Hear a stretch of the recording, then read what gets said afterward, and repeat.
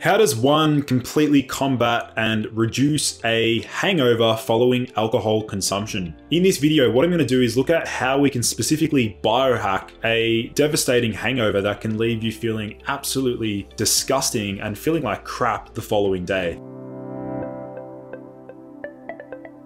So for those of you who are brand new to my channel, my name is Lucas, the founder of Ergogenic Health, and my mission is to bring you the most cutting-edge health information that you'll struggle to find on Google. So if you have been enjoying these videos, please subscribe down below and please like this video as it does help with the YouTube algorithm.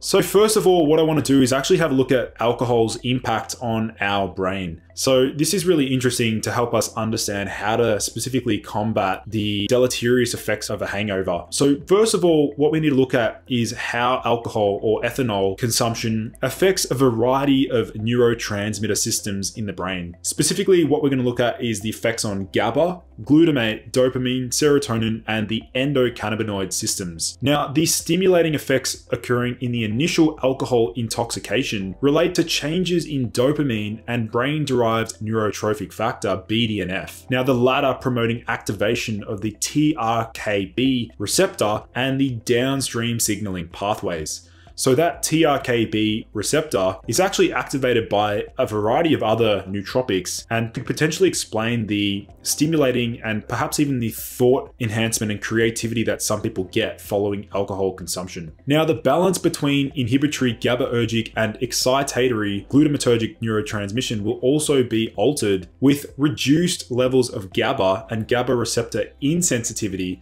and increased glutamate levels and glutamate receptor suppression. Meta-analysis data from published data sets of various regions of the brain demonstrate the effect of acute ethanol or alcohol administration on glutamate and GABA levels, and that showed that extracellular levels of glutamate were decreased in the nucleus accumbens, whilst extracellular levels of GABA and glutamate were elevated in other regions. So the toxicity of such increased glutamate release plays an important role during the initial stages of alcohol withdrawal after chronic alcoholization in the striatum. So what's really interesting here is how people assume that alcohol, has no effects on different neurotransmitter systems. In fact, we can see here that alcohol has a variety of different effects downstream from just acting as a GABA-A agonist. And what's really interesting as well is that we can learn a lot about our personality type through alcohol. And for example, there are some people, which I'll explore later towards the end of this video, so make sure you keep watching, where alcohol can basically how somebody feels the following day. So this is known as the alcohol afterglow. Some people feel really amazing the following day after alcohol. So I'll get to that shortly. So what actually happens during a hangover? Well, hangovers are basically frequent though unpleasant experiences that people, unfortunately perceive and experience following intoxication. Now, multiple possible contributors to the hangover state have been investigated, and researchers have produced evidence that alcohol directly promotes hangover symptoms through its effects on urine production, the gastrointestinal tract, blood sugar levels, sleep patterns, and biological rhythms. So number one, we can see here that ethanol directly affects urine production and also can basically stimulate dehydration. So this is one of the core mechanisms. Secondly, the byproduct or the breakdown of alcohol is acetaldehyde, and acetaldehyde has toxic effects in the body, and so we need to find a way to detoxify this. And then number three, we have congeners. So congeners are compounds other than ethanol in drinks, and so this can include methanol, which can basically break down into toxic formaldehyde and formic acid, and congeners can actually increase the hangover severity and intensity. So it may not just be the alcohol itself, it could be some of the other ingredients that are found within some of these alcoholic beverages. So must consider that aspect there. And then the immune system. So we know that the consumption of alcohol can cause changes in cytokine concentrations in the immune system, and studies have shown that the effects are caused by some cytokines that basically can intensify the hangover symptoms the next day. So it can affect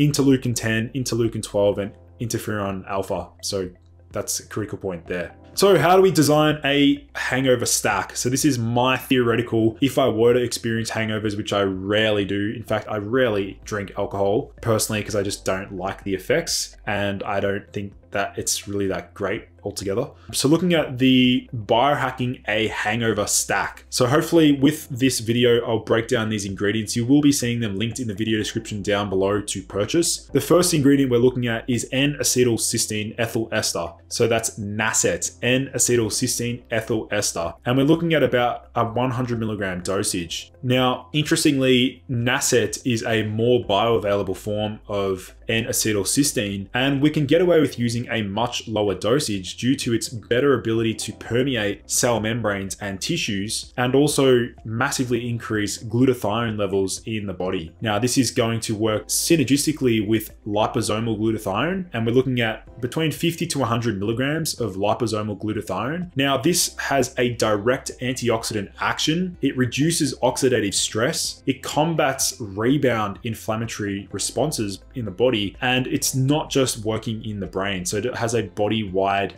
antioxidant action or effect. And in addition, it also repairs any potential liver damage that may have occurred following the consumption of alcohol. So liposomal glutathione works synergistically with N-acetylcysteine ethyl ester, so NACET. The next compound in this biohacking a hangover stack is dihydromycetin or dihydromycetin. We're looking at a dosage of 250 milligrams. Now, DHM or dihydromycetin is a flavanol found in a number of plants that actually blocks alcohol from binding to the GABA-A receptor. So this can have implications for some of the GABA-A downregulation that occurs the following day after alcohol consumption. And so it can prevent further downregulation of this GABA-A receptor, which plays a key role in the rebound anxiety that many users experience the day after drinking alcohol. DHM also supports liver health. It neutralizes alcohol levels in the body, and DHM also improves mitochondrial outcomes in the liver of alcohol-fed mice via the AMPK SIRT1 PGC1 alpha signaling axis. The next compound or complex here is actually a B vitamin complex, and we're looking at one capsule. I personally like the Life Extension brand. So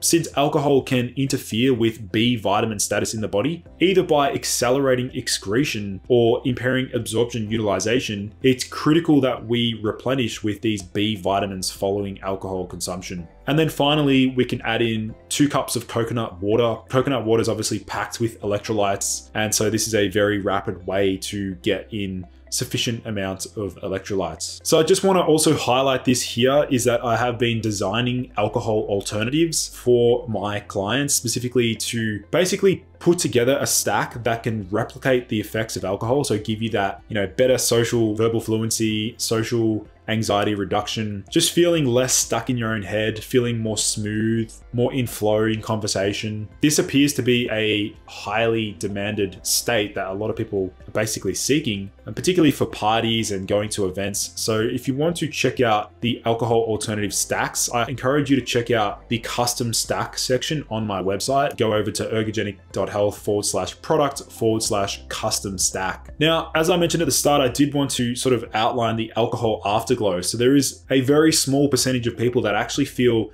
incredible the day after they drink alcohol. And so this is what one Reddit user said: L-theanine and caffeine do not make me anywhere near as social as the afterglow of drinking the night before. With the alcohol afterglow, it's like I become an entirely different person who gets everything done, socializes well, rings off witty jokes non-stop, and does incredibly well at work and in meetings. When I'm totally sober or haven't drank anything in a while, I just don't feel like socializing whatsoever, and I'm not witty or quick. I also don't enunciate words well, or maybe he's trying to say pronounce words well. He stutters, he has poor vocab and recall, he just sounds dumb. Speaking is labored and I'm just slow. However, if I have a couple of beers the night before, I speak eloquently with incredible eye contact. So this is really interesting to look at the potential for the alcohol afterglow to unlock this desired state, which really this whole premise here is based around cosmetic neurology, which